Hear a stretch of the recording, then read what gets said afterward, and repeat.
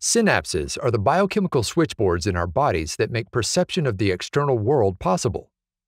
Over the past few decades, research has shown that throughout the central nervous system, synapse formation and function is closely regulated by astrocytes. Unfortunately, accessing the tiny regions where astrocytes interact most intimately with synapses has proven extremely difficult. Now, a new chemical tagging method is providing a window into this previously invisible world, revealing the molecular details of how astrocytes orchestrate synapse dynamics in live mice. The approach is called Split-TurboID. As the name suggests, the enzyme TurboID is split into two inactive fragments and injected into the cortex of mice. The complementary fragments attach independently to the surface of neurons and astrocytes. The areas between synapses where these fragments reunite ignite with enzymatic activity. These are the regions where astrocytes interact most closely with synapses.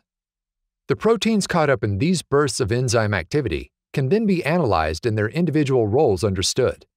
In mice, Split-TurboID revealed more than 170 astrocytic proteins that participate in synaptic processes, including neuronal cell adhesion molecule, or NRCAM.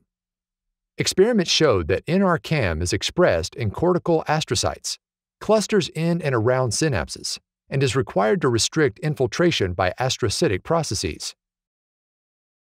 In fact, depletion of NRCAM was found to significantly reduce numbers of inhibitory synapses and their function. That's important because astrocytes were previously believed to control the formation of inhibitory synapses through the secretion of proteins.